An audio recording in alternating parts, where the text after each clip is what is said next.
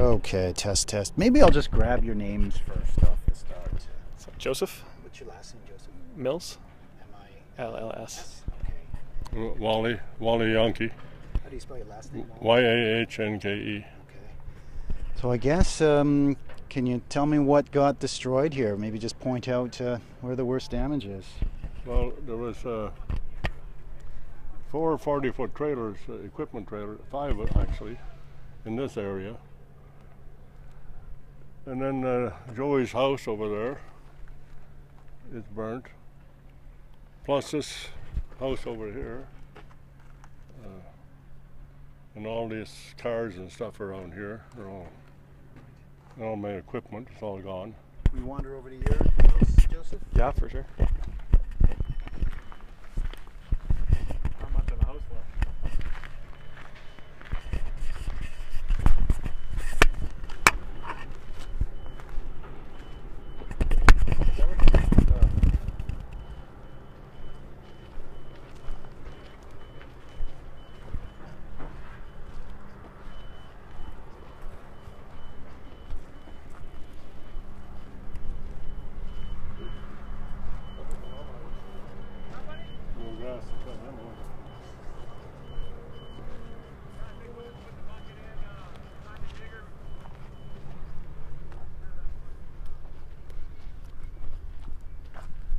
That's what's left of my place.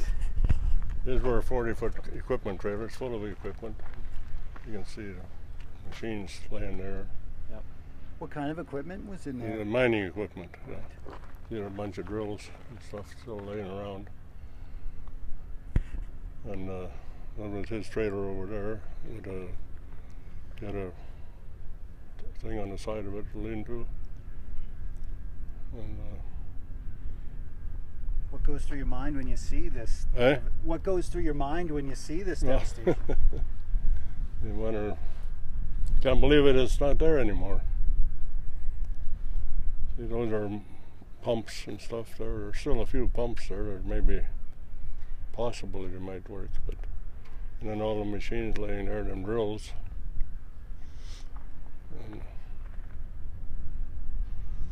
And hardly even recognizable, none of them.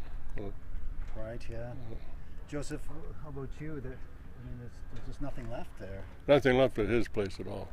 Yeah, no, we did so much work on that place, and it's got such a beautiful view, and yeah, we lived there. Me and my wife lived there for 3 years, and it's just crazy that it's gone so fast. It's just 10 minutes, it was gone, no time. It's funny that old truck survived there. Never heard it. Everything burned around it. That's interesting how this is just scorched beyond recognition, and yeah, the truck looks like it was. Yeah, it burned out, and then the next one didn't burn. Yeah. How much time did you have to get out of the way? Well, we came up here. Joey was here, and somebody drove in and said there was a fire out by the gate. Yeah. So we come up to look at it, and then it was really windy out, and it took off up that hill there. So we figured it's pretty safe. It's going to go that way, eh? And then the wind changed, and it came this way. And we had to get out of here then, you know. Yeah. And it moved pretty quick.